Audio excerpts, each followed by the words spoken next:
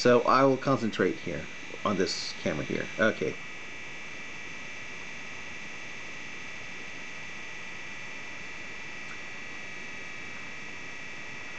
Okay. This is an introduction to my erotic story called Karan, a love story that cannot be filmed. Introduction.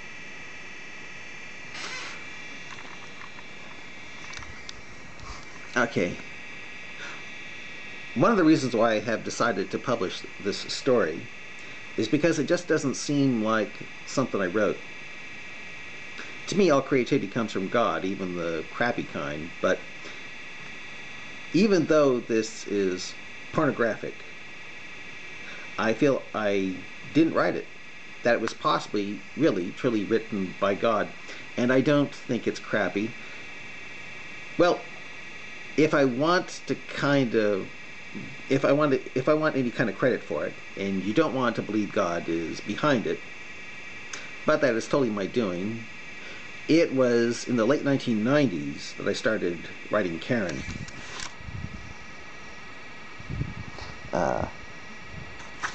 Which I now call Karan, a love story that cannot be filmed. I wrote it as an experiment to see if I could actually write an erotic love story.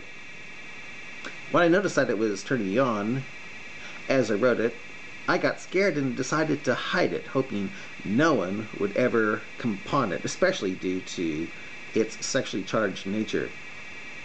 I discovered that I had, indeed, written an erotic love story.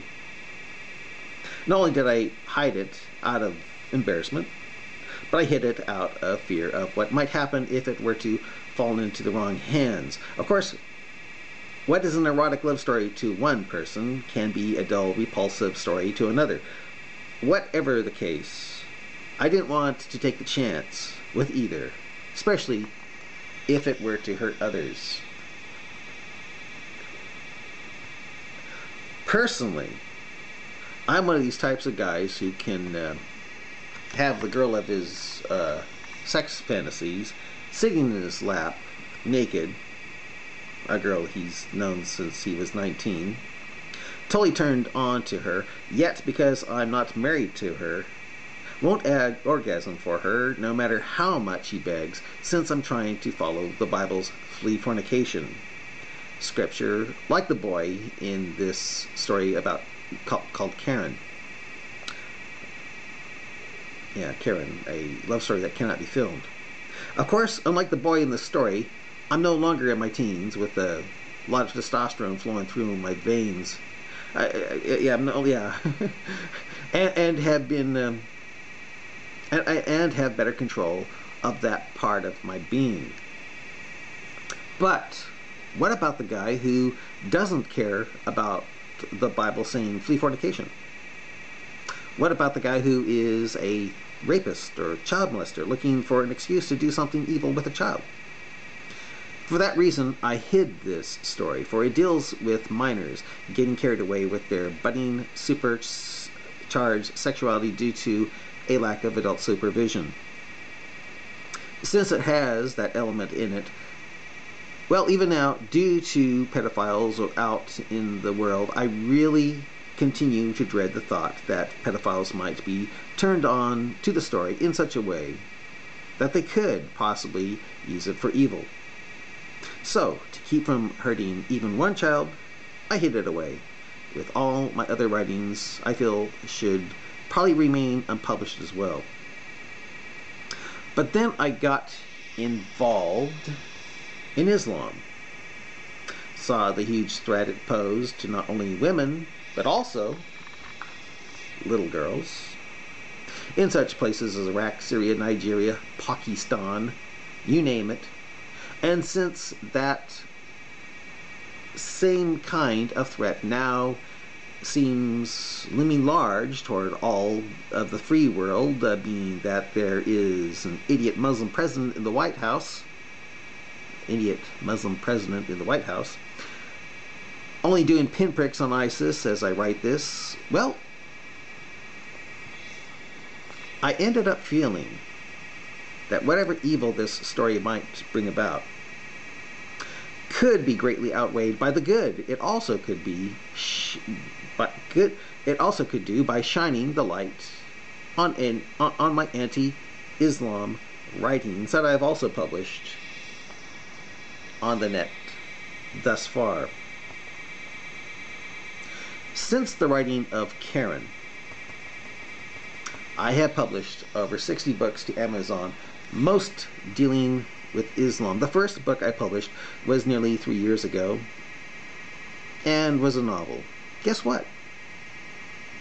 No one is buying my books. Worse, I highly doubt that they even are looking at them. The one person who did buy my book, my first novel, makes me think it might have been just some kind of fluke.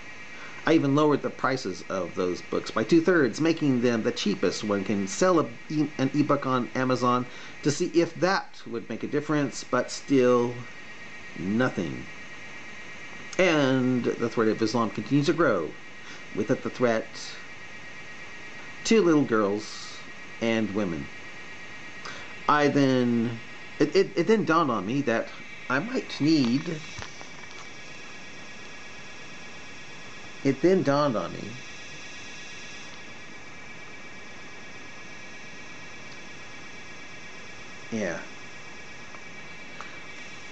It then dawned on me that I might need to experiment in ways to call attention to myself so my books can catch an audience.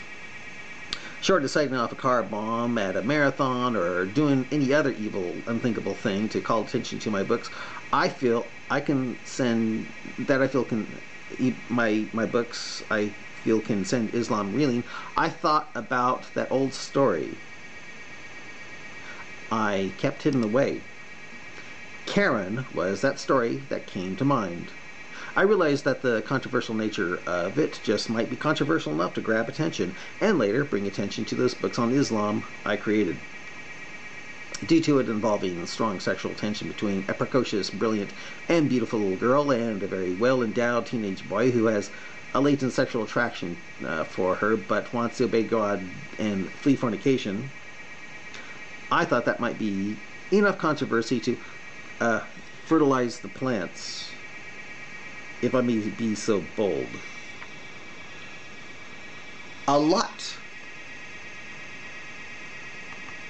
of people will probably view Karan as nothing but poorly written, embarrassing, dirty crap that only a pedophile can enjoy. But dirty crap can make great fertilizer for growing pretty flowers.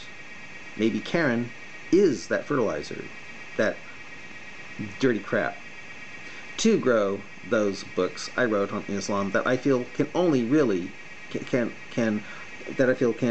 can really send Islam crashing if read by a mass audience. For one thing, Karan is far more than just two sexually charged kids getting carried away with their hormones. Getting carried away with each other's hormones.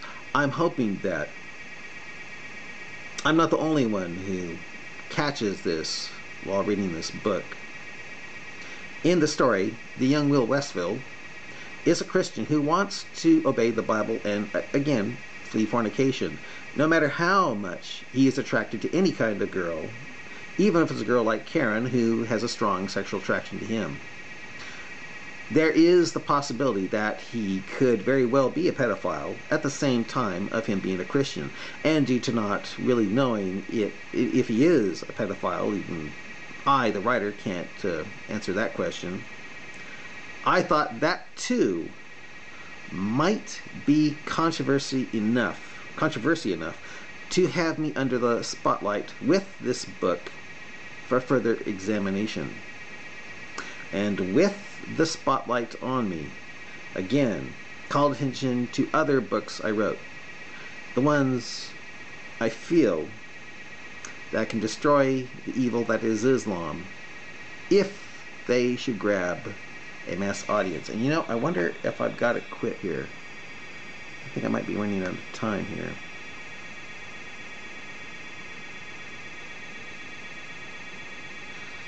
Okay, I'll end it here, and then I'll begin part 2 of this. Bye.